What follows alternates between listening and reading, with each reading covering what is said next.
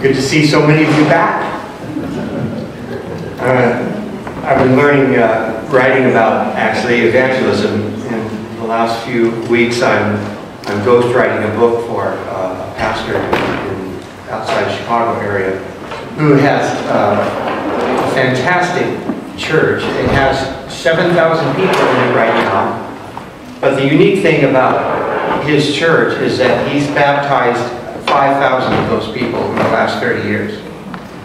So, you know, a lot of the big churches these days are big because you know, their music program is better than everybody else's. And so they suck off of all the other churches and everybody switches and goes to their church. But real church growth happens when people get saved. And they get excited. And they start telling their neighbors, and their neighbors tell their neighbors, and things start to multiply. And so that's been exciting. So one of the things I wrote about was remembering a book from about evangelism by Robert Coleman, Master Plan of Evangelism. I read years ago, and fantastic statement. He says that the real mark of evangelism is not the number of converts at the end of the meeting, but the work of Christ in the next generation. That's the real mark of evangelism. Because real evangelism is discipleship. It's following Christ, becoming a follower of Christ, and leading others in following Christ. It's not just saving people. You know, that's the first step. But we have words like this. You know, we talk about, well, Jesus is Savior, but He's not Lord yet. You know, and I don't even know what that means. How can you know Jesus and He's not Lord? You know, or that you are saved and then you rededicate your life to Christ. In other words, I get saved and then I decide whether I'm going to really mean this or not, kind of thing. And to me, what I'm discovering is that the mark of the fact that you have been saved is that you are now following Christ with everything you got. That's what you're into this for.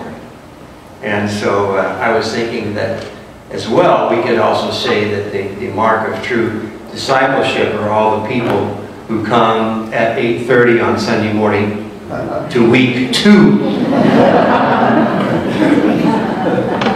So it's a long way around to get to my punchline, but hopefully you got a little something in the process.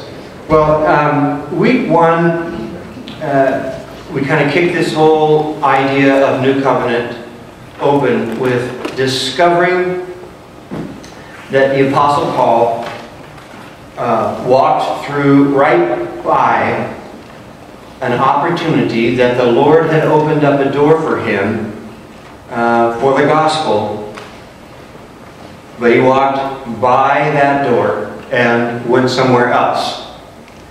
Does anybody remember why he did that? Pardon? Yeah, he was concerned about Titus. So what could we say about his own state at that time? He was anxious.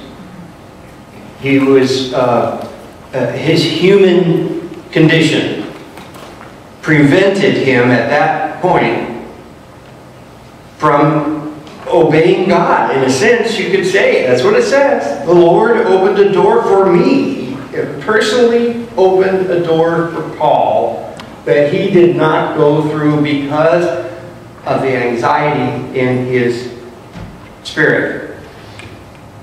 An amazing passage that I think a lot of us gloss over because we're not used to seeing our great biblical heroes being so honest and being so true about their own human condition and their own human struggle.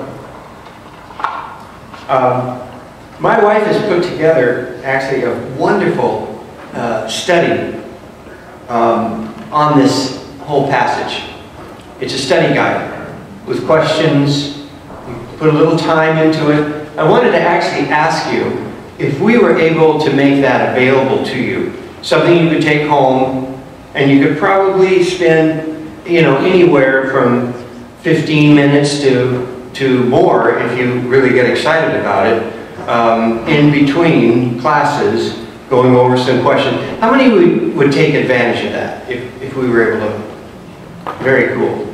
Well, let's talk about that. Don, can we make that possible? And my wife is so good at this. In fact, she will be here one of these mornings. And I will probably not get through my whole talk, because she will stand up and at some point say, "So what?" Because that's who she is. She's the so what when it comes to the scriptures and teaching. Because she's all concerned about, what does this mean to my life right now? And, I love to pontificate. I love to get intellectual. I love to see the Word of God be true and make sense and put stuff together. But, you can get all excited about that and then just walk away and absolutely nothing has happened to you. You haven't changed anything. And that's what my wife is all concerned about. And for instance, in this section, she has these kind of questions. Briefly, identify a time when you worked on something only to see it begin to fall apart. That ever happened to you? Worked on something. Paul had these plans. He had this thing that was going to happen, and it fell apart. How did you feel? What did you do?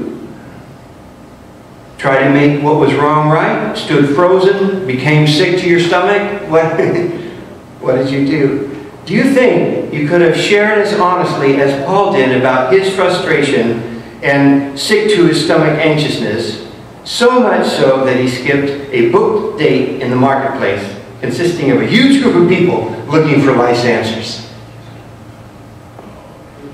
Would you have been able to be as honest as Paul?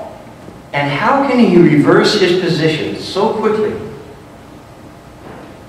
Nothing is going well for Paul, and yet at the same time, he is throwing a New York ticker tape parade as if the war had been won. And that's exactly where we get to in our passage today as we move on. I'm anxious in my spirit. I missed an opportunity. But here's this little three-letter word that is a huge word in this whole passage. We'll see it 2 or 3 times. What's that word? The little three-letter word? But. Absolutely. As a matter of fact, look further. You can see this word in, if you have your Bibles open to 2 Corinthians chapter 3, verse 16.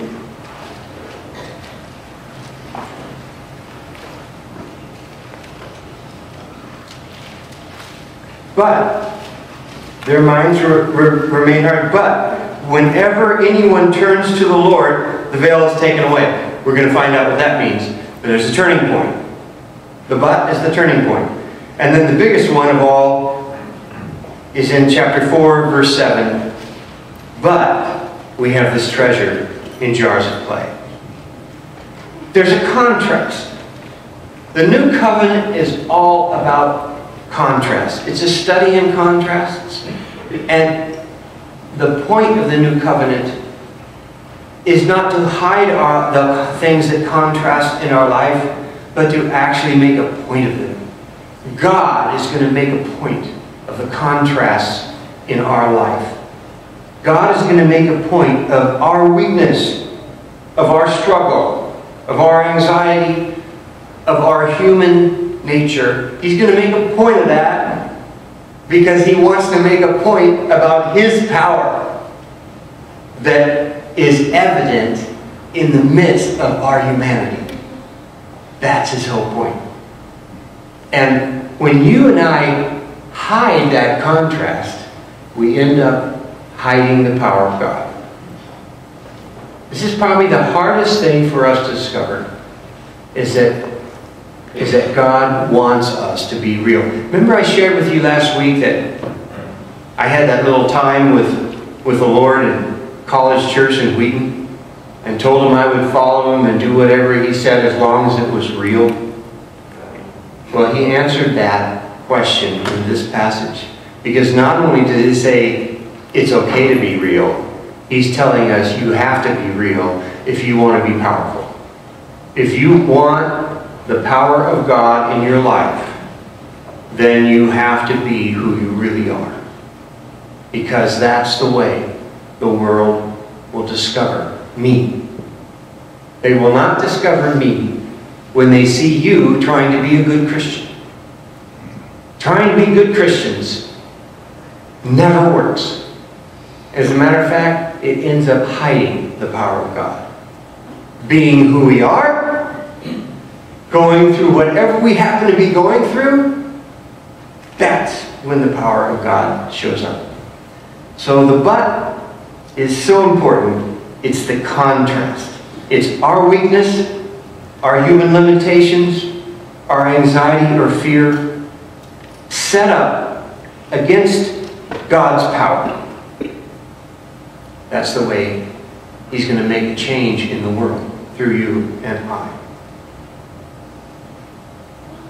What do we usually do about our human limitations, our weaknesses, or our anxiety, especially in a Christian context? What do we usually do? Hide it. We hide it. We cover it up. You know, there's this idea we've gotten that Christians are supposed to have it all together. And so we all try to have it all together. And in the end, if that is truly what we're doing, we are hiding the power of God. Because the power of God is made perfect in our weakness. Over and over, Paul has so many different ways of approaching this and saying this. But that's his whole point. Is when we're truly real, is when God can use us. And that's why this but in verse 14 is so important. But thanks be to God, who always leads us as captives in Christ's triumphal procession and uses us to spread the aroma of the knowledge of Him everywhere. But thanks be to God. I love Marty's comment here about the New York ticker tape parade. That's really the idea. Paul is actually referring here to something that the people in Corinth would have immediately recognized, because it's something that happens over and over again in their town, in their community, because the procession is a victory parade. This is the time of the Roman Empire. And when new barbarian lands were conquered, then the conquering soldiers would return home, and there was a ticker tape parade. And the people in the parade were the soldiers, but in the back, there were the captives that they brought to be slaves in chains. And they came as captives, and there was incense burning, and there was rejoicing, and all kinds of celebration because of the victory. And that celebration had an effect on the whole town. And Paul uses that as a picture, amazingly, of you and I. And it's interesting that he doesn't put us as the conquering soldiers, he puts us as the captives. You notice that? He puts us as the captives, the ones who are captive to Christ. We have given up our own rights and our own authority to ourselves, and we are totally given over to the Lord. We are serving Him. We are His captives. As Paul says, I'm a slave of Christ. That's who I am. We're not the conquering soldiers. We're the slaves of Jesus. And there's a fragrance that happens in this parade, and that fragrance puts off a reaction among people. We're going to talk about that fragrance this morning, but before we get there, there's another aspect that we need to talk about first. And it's another word that's key. We talked about how key that three-letter word is, but thanks be to God, who always leads us as captives in Christ's triumphal procession, and uses us to spread the aroma of the knowledge of Him everywhere. It's that word, always. That's another key word to this passage. Paul is so confident that God is always leading us. Now, what makes this stand out is the context. The context was something that appears to be a failure on Paul's part. And yet, in the midst of that, he can turn right around and say, thanks be to God who always leads us. In other words, are you telling me, Paul, that God is leading you even in your missing of this opportunity? God is leading you in that? Well, yes, that's exactly what he says. God is either leading us or He's not. And his point, and this is a point of the new covenant, the overwhelming thing is that God is always saying something in your life. He is always using you. Whether you are aware of it, whether you are in on the program, whether you are, going the opposite direction, He's still going to use you. Darn it! You can't get away from this. See? It's kind of like, once you get on board with Christ, you're on the train, and the train's going in the right direction. Now, you can start going to the back of the train, but you're still going in the right direction. You might not be, where you could be on the train, but God's still in control of your life, and He's taking you to a destination, and He's going to use you, even the parts that don't seem to be His will, or don't seem to work, or seem to be against what good Christians would do. God uses that. He uses pain. He uses accidents. He uses diseases. He uses even sin or rebellion. He uses all those things. It's either always or it's not.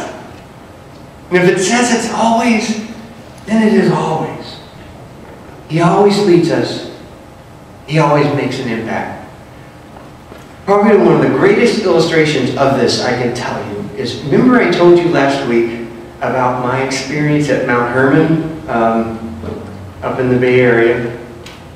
After my senior year, I think I contrasted that 2 summers that I had. The first summer was 1968, before my senior year in college. And remember, I was a youth director at the main camp. And remember, I shared how frustrated I was that whole summer because I was trying to do what I thought a youth director was supposed to do. And as far as I was concerned, I was a failure. I know that by the end of the summer, I was exhausted because I had worked so hard. And remember, I shared what happened the next year at the same camp. In a similar type of situation, a completely different experience happened because this time I was simply trusting in God. I didn't have all these expectations on myself. I just showed up. It's all I could do. I had had a brand new experience with God. In many ways, I think perhaps I really got saved at that point. I don't know how do you know when you get saved? Yeah, some people know it's dramatic. Some people grow up with this, and it just kind of slowly begins to happen, but the light goes on, and when did it start? I'm not really sure. I don't care because I know I'm saved now, and I plan to be saved tomorrow because I'm going to keep believing. Okay? I'm not sure exactly when it all began, but there was a major turning point in my life between those 2 summers. And the second summer I went back, I knew my limitations. I knew my weaknesses. And yet I was discovering this thing called the Spirit of God that I didn't even know existed before that. And I didn't know that He was a real element in my life. And that He actually wanted to work in a real way through myself and my relationship. And so I just showed up and began to discover, my gosh, this is true. The Holy Spirit does work in our lives and lead us to the right kinds of people and the right things to say. Here's the thing. That first summer sounds to me like it was a waste of time. It was a lost summer for me. For me, it might have been. I don't know. But if this is true, He's always leading us in triumph. Do you think that I might have had an impact that first summer too on those kids? What do you think? Absolutely. And in fact, the Lord gave me a little story for this, because there's a guy today who writes me all the time. We have this website. And we have a number of people, I think I shared with you that I write a daily devotional. By the way, please get on board. It's the easiest way to remember it is fishtank.com. But don't forget the C, because my name has a C in it. So you have to spell fish, F-I-S-C-H. Okay? But if you spell fish and then tank, T-A-N-K, like a think tank, .com, you'll get there. Okay? And you can sign up. There's a button right there. Sign up and put your email address, and you'll hear something fresh from me every morning that I probably wrote about an hour before I posted it. Okay. And it's a very exciting community we have going here. And we're going to start doing a lot of different things in that community. Well, one of these people that surfaced from our community is a guy named Joe Saubert, who was at that camp the first year, at my failure camp. You know what he says? That was a turning point in his life. He is, and he is just so thrilled. He just thinks the sun rises and sets on me. Yeah, as long as he wants to believe that, that's fine. It's the Lord. How did that happen? Well, it happened because the Lord is always leading us in triumph, even when we're not getting it. Okay? And I'm so glad that the Lord gave me that little window on that summer before. Because that is probably a better example of any of what the new covenant truly is. It's God working through us, and many times in spite of us. We're going to all be blown away when we get to heaven and we find out how God used us in ways we never even knew. The only reason I found out about Joe is that he found out about my website and he wrote me and told me. How many other people haven't written me and haven't told me what happened when they, had this class or that experience, or this song or that song, and what it meant to them? I hear stuff like this, and I'm so far removed from it because I didn't do that. I didn't do any of that. As far as I'm concerned, I'm just carrying on my life, trying to do the best I know, and trusting that God is working through me. Okay? But if there's anything lasting, it's going to be that part. It's going to be the part that God did in and through my life. And that's the same way He works in and through you. Always. He's always leading us in a parade, in a public display. Okay, knowing this is not a new thought, especially for Christians. I grew up, I told you, I grew up in an evangelical environment. We heard all the time that our life was on display.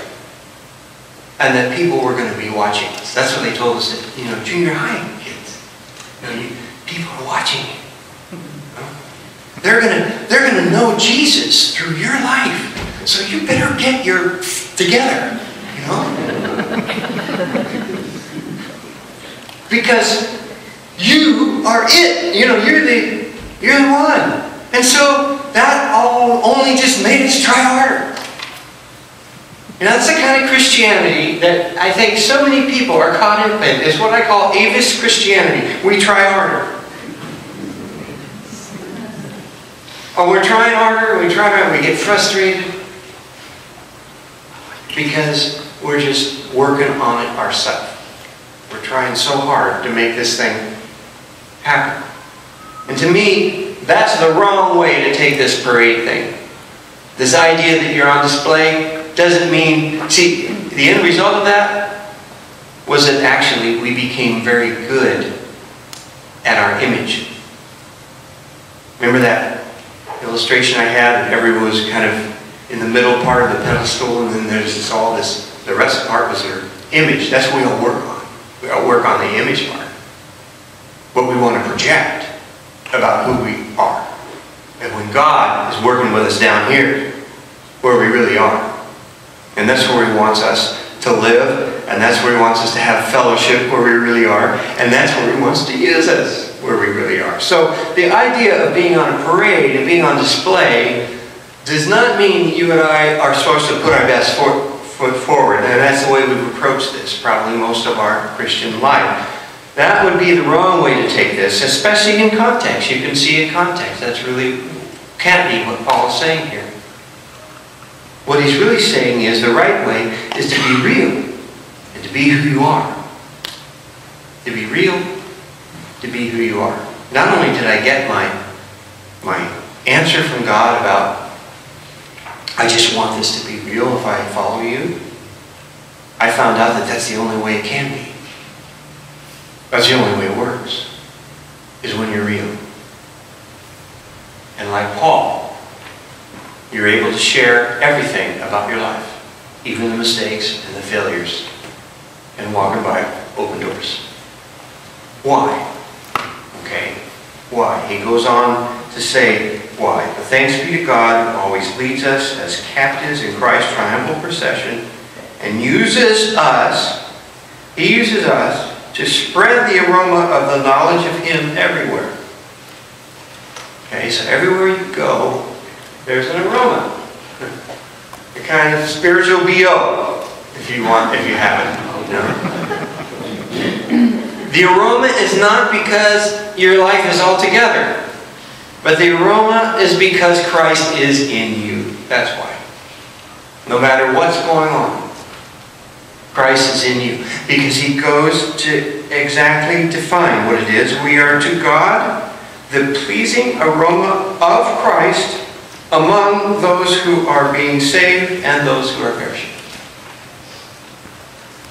These prepositions are really important. So let me read this again, and then I'm going to ask you to pull some of these out for me, okay? For we are, to God, the pleasing aroma of Christ among those who are being saved and those who are perishing. Now, if you're a good English student, you know there are three important prepositions there. Of, to, and among. Right? And they're very important. Okay. So, what those do is tell us what the aroma is and what it does in three prepositions. So, let me ask you, what is the aroma? He describes it right here. What is the aroma? We are the aroma, what? Of Christ. So what's the aroma? Christ. It's not us trying, it's Christ. The aroma is Christ in us. Okay, now here's the next question. This is kind of interesting, because it's to and among. So we got a couple things going on here. You have to answer the question then, Who is the aroma for? Primarily, who is it for? To God.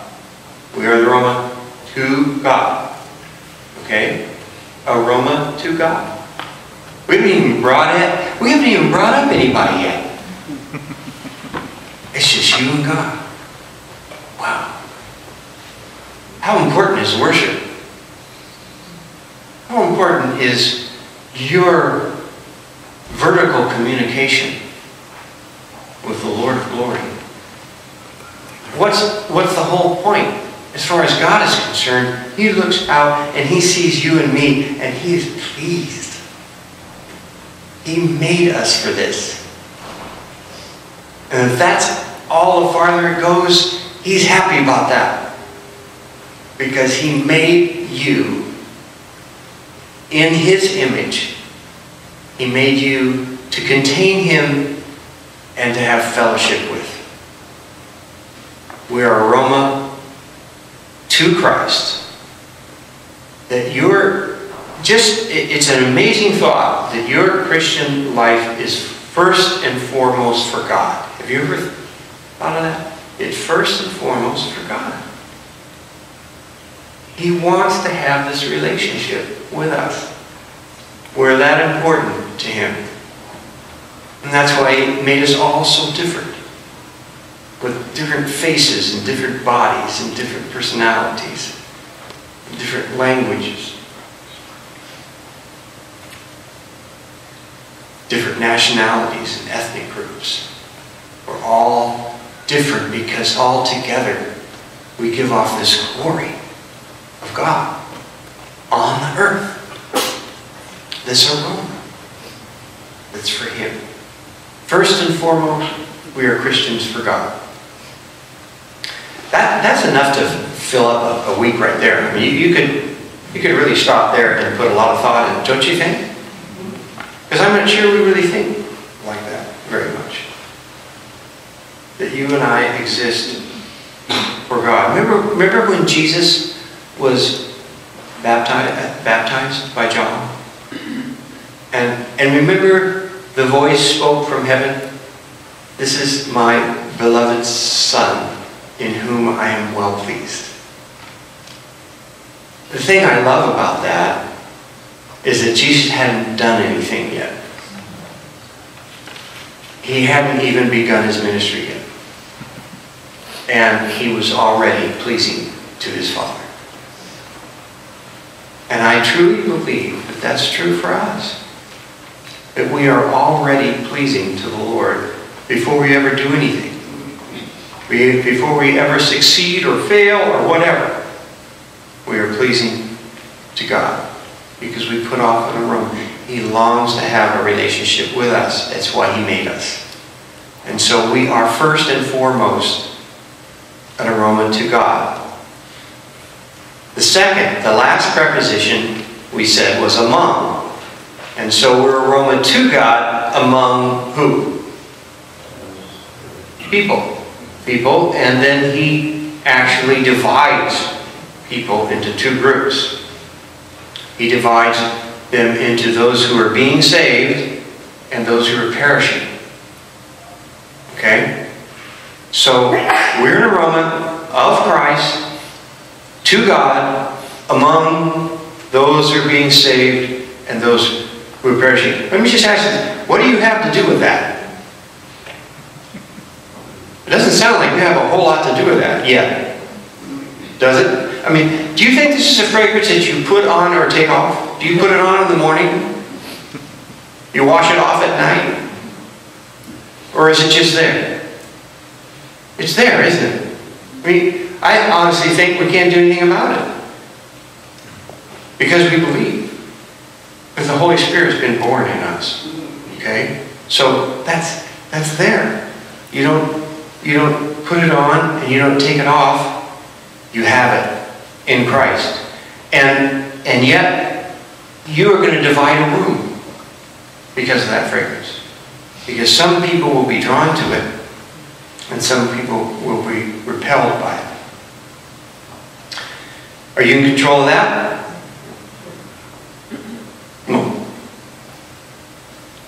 If your life in Christ drives someone away from you, is there anything you can do about that? Yeah.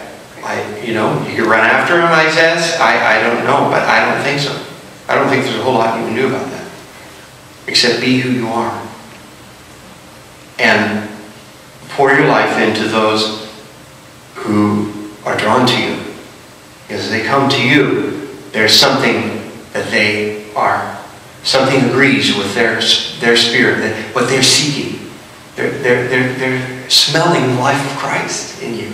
They want to be a part of that. Okay? And that's what He wants us to be involved with Him. There's a primary and a secondary reason for this aroma. The primary is to God. The secondary is to among those who are being saved and those who are perishing. Fragrance of life, fragrance of death. I got a new insight into this. I've been teaching this for years and years. I got a new insight in it this morning, about 15 minutes ago, as I was going over my notes. Because I started to think about this in a new way. So let me ask you another question. As far as Jesus was concerned, let's look at Jesus. That's the fragrance, right? So if we look at Jesus Himself when He was here, we might be able to learn something about this, right? So to who was Jesus a fragrance of life? What type of people was Jesus a fragrance of life? Can you explain some of those people to me? Who were they? The lost. Who else? The least.